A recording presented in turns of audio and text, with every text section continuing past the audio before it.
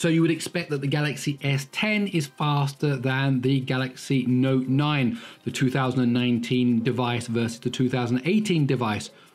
Or would you? Well, actually, this is going to be a Galaxy Note 9 with a Snapdragon 845 versus a Galaxy S10e with an Exynos 9820. Which one will win? Let's find out.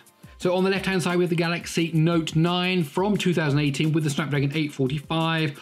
On the right-hand side, with the Samsung Galaxy S10e with the Exynos 9820, of course, from 2019. So the question is the 2019 device going to beat the 2018 device? And already we see a lead building up by the Galaxy S10e, as it was the first into the JSON test. It's also now the first into the compression test.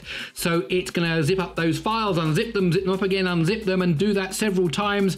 And we'll see which device can do that the quickest. At the moment, it's maintaining its lead as it's now gone into the 16-thread test. Of course, the Galaxy S10e with the Exynos 9820 is an octa-core device, octa-core processor in that. Of course, the Snapdragon 845 is also an octa-core, and it was doing pretty well through those 16-thread tests. It managed those, didn't seem to have any trouble with those at all, but neither does the Snapdragon 845. It's now into the 16-thread test. It's doing quite well. Interesting pattern developing there. A couple of those threads seem to be out ahead of the others, as the Exynos 9820 in the Galaxy S10e is now into the infinite scrolling list. But as I said, that it already switched into the smoke particle test.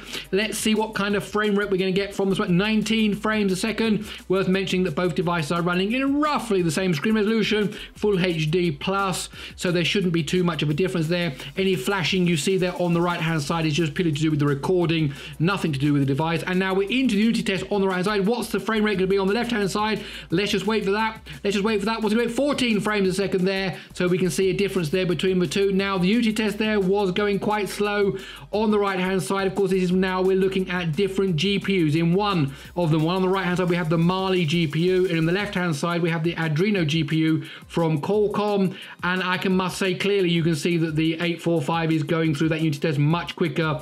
It's handling that much easier. It's now, they're both coming around at the same time to the very end of the valley, and oh, look at that, the Note 9 got there first. The Note 9 certainly got there first. It's now into the Unreal test, so it's managed to claw back that lead that the S10e had over it.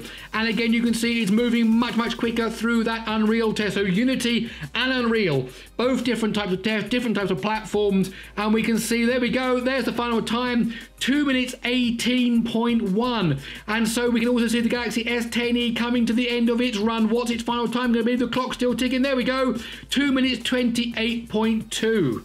Well, I think we need to break down those times and see exactly what happened.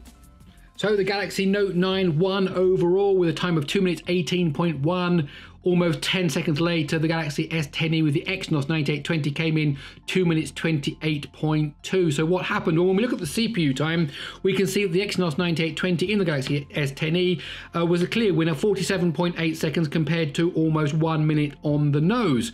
And then again, when we get to the mixed CPU, GPU, we see 34 seconds for the Galaxy Note 9, but only 25 seconds for the Galaxy S10e. But then when we get to the GPU, everything becomes turned around. 43.3 seconds for the Galaxy Note 9 and 1 minute 14.5 seconds. So a big difference there that ultimately resulted in the Galaxy Note 9 winning by just about 10 seconds. My name's Gary Sims, this is SpeedTest G. I really hope you enjoyed this video. If you did, why not give it a like? And what about sticking around? You could always subscribe to the channel. If you like things on Twitter, there is a Twitter account, SpeedTest_G. Okay, that's it. I'll see you in the next one.